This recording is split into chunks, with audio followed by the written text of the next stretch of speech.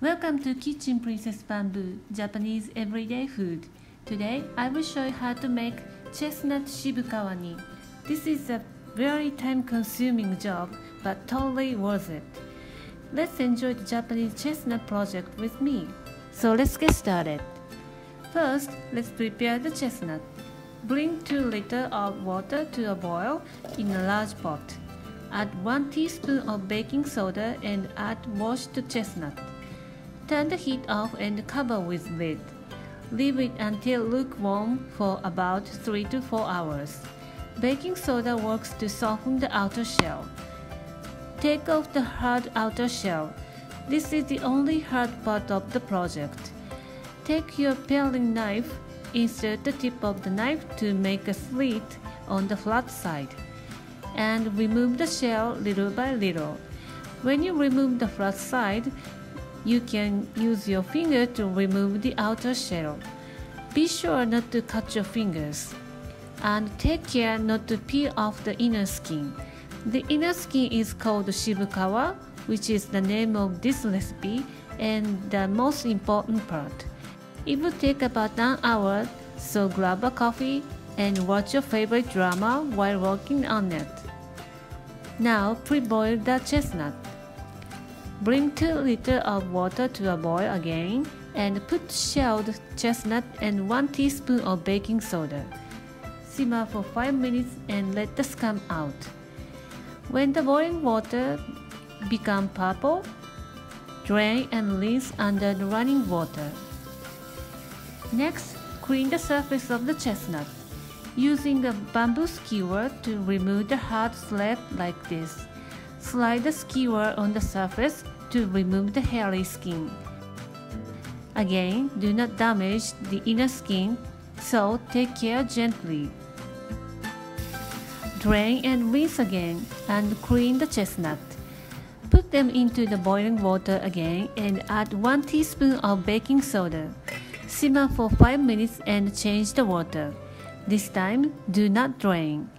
Place the pot under the tap and pour water slowly into the pot. Leave it for about 7 to 8 minutes to change the water completely. The chestnuts are maybe so soft that breaks easily. In this way, your chestnut keeps its shape and there are no chance to be broken. Repeat the process again, but with no baking soda this time. Baking soda works to soften the inner skin and remove the bitterness, but it tastes bitter itself, so the last pre-boiling is to remove the bitterness from the baking soda. Let's cook the chestnut until soft and cover with fresh water.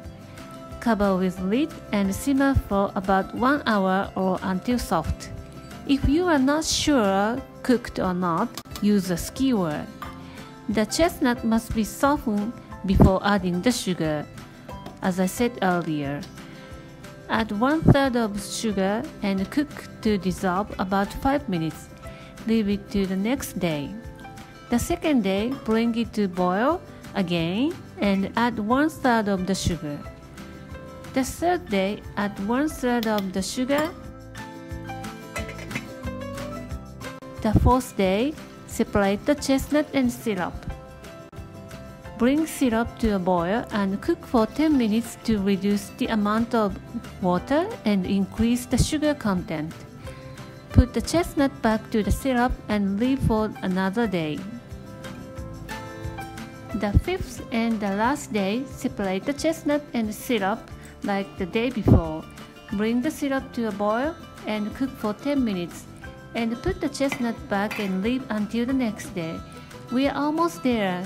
The next day, transfer the chestnut to the sterilized jar and keep in the fridge. I like to add rum for the last touch, and the alcohol works to keep longer. If you don't like it, just leave it out. We complete the project. Let me taste. I don't know how to describe the taste in English. It tastes really good. The unique flavor from the inner skin is so good. After the long project, I feel so satisfied and proud myself. I hope you will give this recipe a try. Thank you for watching the video.